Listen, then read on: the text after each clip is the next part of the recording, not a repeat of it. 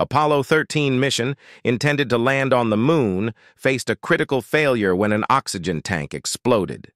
Astronauts Jim Lovell, Jack Swigert, and Fred Haise were suddenly fighting for survival 200,000 miles from Earth. Against all odds, through ingenuity and teamwork, they modified the lunar module into a lifeboat. NASA's ground team worked tirelessly to devise a safe return strategy.